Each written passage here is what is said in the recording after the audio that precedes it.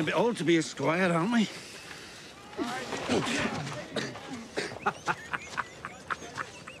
Podrick fucking pain. I thought you'd be dead by now. Not yet.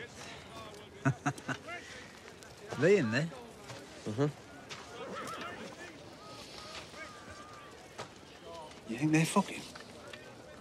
What? No. Why not? I'd fuck her. You'd fuck her, wouldn't you? I'm her squire. Oh.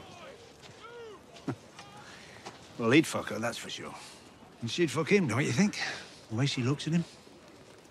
The way all women look at him is frankly irritating. I preferred working with a little brother on that account.